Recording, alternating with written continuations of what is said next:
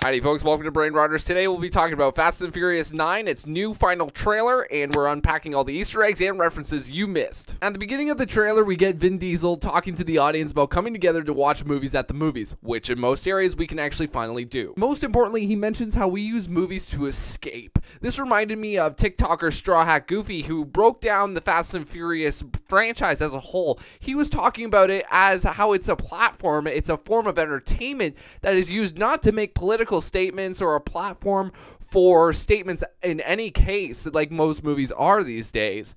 The Fast franchise simply seeks to let us escape, and Vin Diesel in this trailer acknowledges that. So I'm glad we could draw a parallel here. Anyway, there's a car blown up in the trailer. The car has a number 01 on it, which can be read as 2001 being the initial year that Fast and the Furious released or began its franchise. When Dom is flooring it to the cliffside, you can actually see the blue NOS coming out the exhaust pipes at the back of the car. If I could just take 10 seconds out of your time, if you're new here, please consider subscribing, liking, and commenting, as well as sharing this post on all forms of social media. Dom asks Letty if she's missing the old life. The old life he is making reference to is the life before the Fast and the Furious movies became these big action, blow-up stuff spy films.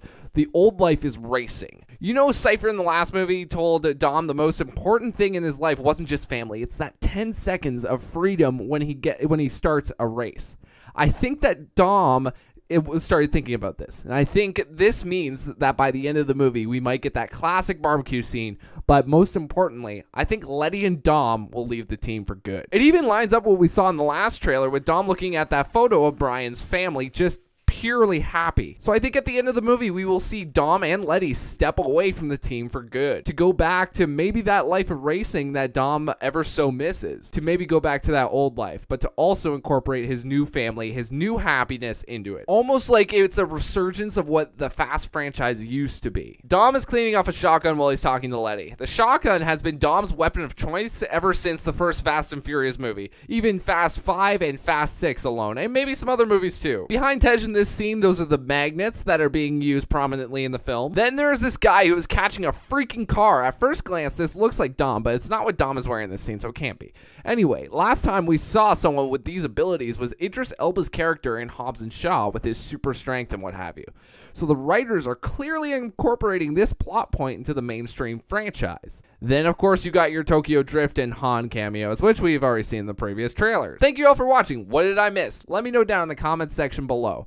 Thank you all so much for watching.